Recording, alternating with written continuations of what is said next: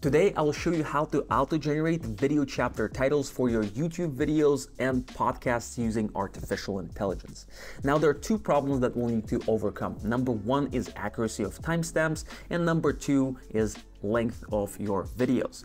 Now, if you've tried to use ChatGPT, for example, and paste a transcript from a video to get chapter titles generated, you probably know that it doesn't work all that well. So in this video, I'll show you two super easy methods to get super accurate chapter titles created for those long ass videos that you have. Let's dive in. First, I'll show you the advanced use case because it works extremely well, but it is slightly technical. But do not worry, down below in the description of this video, you'll find a link to this script, which will make our magic happen. To generate our magical chapter titles, we'll need to run this Google Colab script. And all you need to do to set things up is this. You'll need to mount your Google Drive so that we can point to the file that you want to get chapter titles generated for. Then we'll grab the link to that file, and finally we'll need to add the API key to the app that will generate chapter titles for us. Don't freak out, you do not need to know how this code runs or how it works. Also, it's free for 100 hours, so it's going to be super duper easy. And let's get started with that last step. We're going to go to Assembly AI and we're going to create an account. I already have one created. You'll find the API key over here.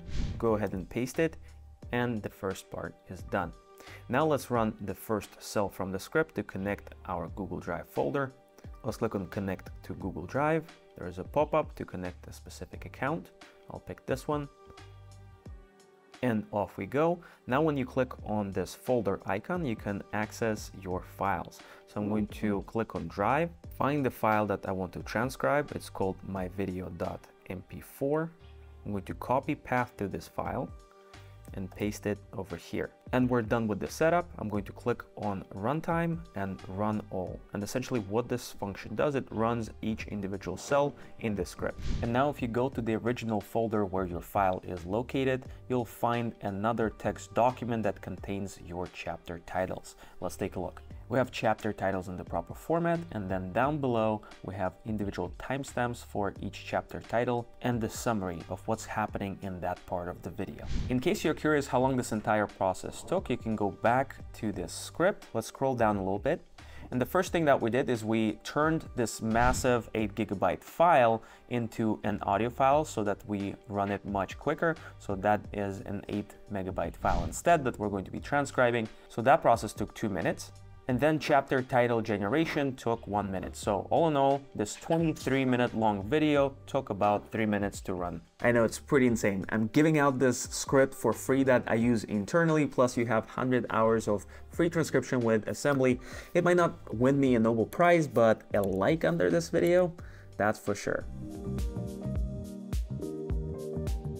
If before you tried using ChatGPT and pasted a video transcript with timestamps, you know it doesn't really work. And the reason it doesn't work is because the context window, the amount of information that ChatGPT can process, is really limited. So to bypass that, we're going to use a little bit of a workaround. Let's go to platform.openai.com and navigate to Playground. This is where you usually test software, but for our goals, we can just input tons and tons of text and play around with different variables so that we can get accurate timestamps. First, let's go ahead and set things up. We want to select GPT-4 Turbo Preview, which is the less expensive model that's still super accurate. The temperature is how creative you want the AI to be. We're going to go for 0 because we don't want it to hallucinate or come up with things that are not there in the script. Maximum output length, I'm just going to bump it up all the way to the right. Up next, we have system and user input. This is where your prompt will go, and system is just the definition of what this assistant should try to do. I have a pre-built template to generate chapter titles. You can grab it down below in the description of this video. It's really awesome. I really recommend that. Let's paste it over here. It says you're my professional post-production assistant. You'll be tasked with generating chapter titles.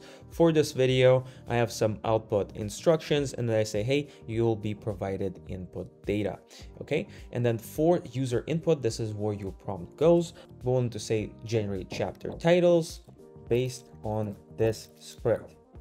And now you can paste your video script with timestamps. Very important. You will need to have timestamps because ChatGPT cannot know when you said a certain part in the video. This is extremely crucial. Here's how mine looks like. I'm going to copy everything from here and paste it into our prompt window and hit submit.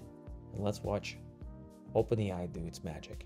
Okay, and there we have our chapter titles. As you can see, compared to the previous method, these chapter titles are a lot more granular. And there's another thing that I did. For each chapter title, I asked OpenAI to create a description, of course, like you saw before, but this time it's a little bit more granular. There's also the exact quote from that section and alternative title, so I will not need to think about what I should name each one of them. And this has been done for all 13 of the chapters that ChatGPT has created. Here comes my favorite part. Say you do not want to stop here. You also want to get the video description created. Well, guess what? You can click on add message and write something like create a short description for this YouTube video. Boom, let's click submit. Okay, and this is just fantastic. And guess what? I have another prompt to get engaging video titles generated. I'm going to paste it over here and let's see what it outputs.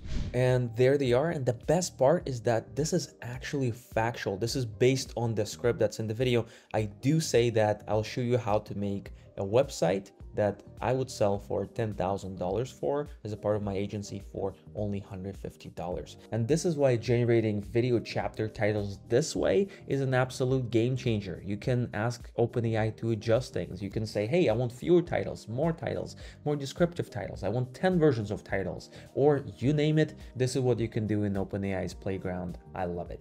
If you want to take your video production to the next level, check out what we do at Represent. The link is down below. Till next time.